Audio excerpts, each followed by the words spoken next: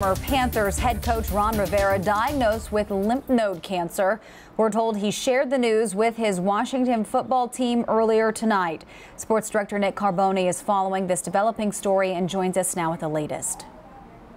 Absolutely shocking news, and the well wishes and messages of support have already started pouring in from across the Carolinas, a region in which Ron Rivera will always be revered. Rivera telling ESPN's Adam Schefter on Thursday he's been diagnosed with lymph node cancer after finding a lump on his neck in July. Rivera telling Schefter that the cancer is in its early stages and is both treatable and curable, and he still plans to coach this season, his first with Washington. He told Schefter, "Doctors encouraged me to do it. They said if you feel strongly, do it. Don't slow down, do your physical activities. But everyone keeps telling me by week 3 or 4, you'll start feeling it." End quote. The 58-year-old telling Schefter he's developed a plan B option if he cannot coach, but did not reveal what that plan was. And the Panthers tweeting at Rivera tonight, "Keep pounding." His former player Shaq Thompson, currently still with Carolina, tweeting his support as well. And we here certainly wish Coach the very best. For WCNC Charlotte, I'm Nick Carboni.